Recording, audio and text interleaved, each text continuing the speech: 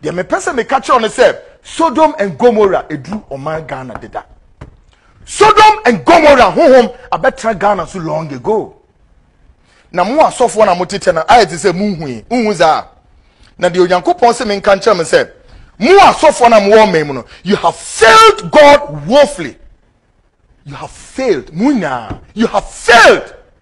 Archbishop Duncan Williams, you have failed. That Ward Mills, you have failed.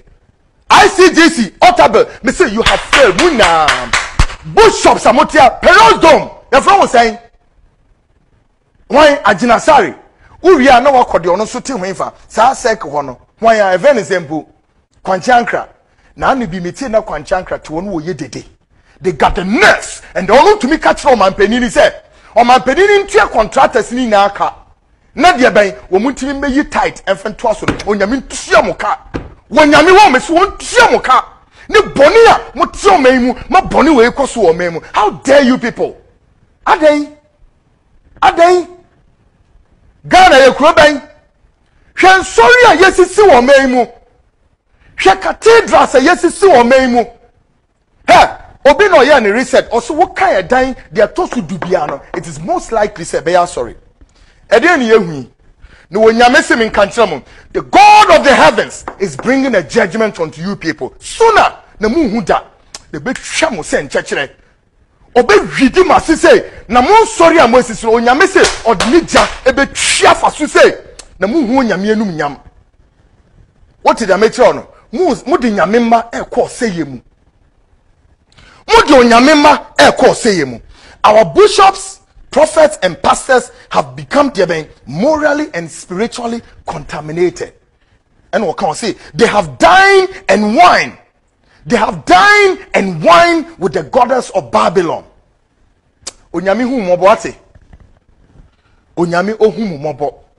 Enam say Musa bishop ni bia ba ku bi ono de owo event say owo airport side wo ni ya pam ni suit me nsuro me I swear God bishop bi ani o mai mu a me nsuro mo ene mo prophet fun na mo to mai mu a enkwasiade ahyɛ mo ma no onyame se me nkasa nkyerɛ mo.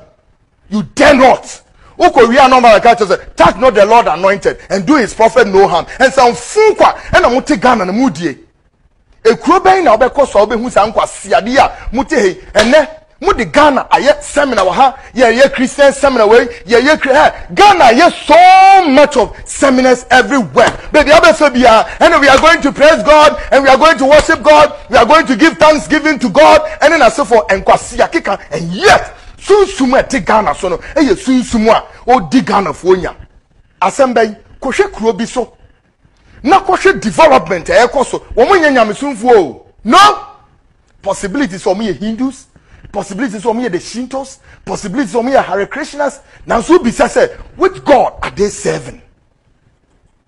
Development upon development, every minute by minute a nipa to one more dwene woman next level, woman next generation. They are thinking about generations yet unborn. They are thinking about 50 years ahead. No, Ghana they are in Tessa.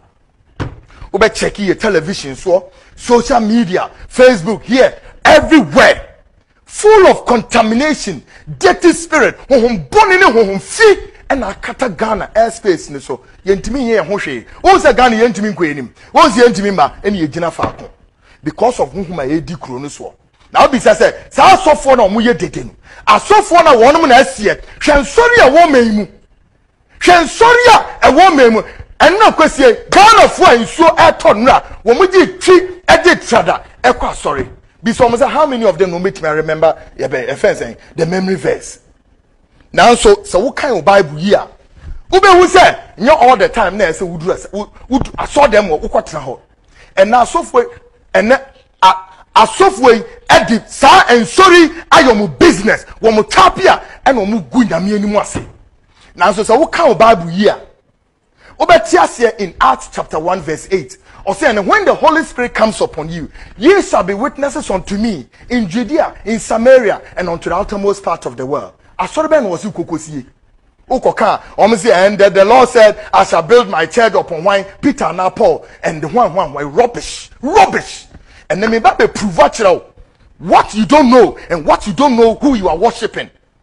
eno ne part 2 na eba no ensem a wom no me be prove akyerɛw ne wahunu obi maaso obi maaso onim nyame a wosom no onsom nyame na wosom no nanso wetimi developing in mind and we drew how baby say is this the new Jerusalem the Bible has prophesied all this while. Technician, make this video available. Watch this. Nehwe krobi, the world's fastest growing economy. Hwe yomudi kronedru. Na feto to wudie no na hese hina wugina. Enso anapani awiane anadwo. Mubo nsem sa dede mu ya asori bia mo beye. Ochina fensen, ochina Tuesday obehu won no mu gu asoro mu mpa adwumayo. Akwaduro we na eye wo, wan na eye o say, enko a. Enso kohwe asofo ni fie.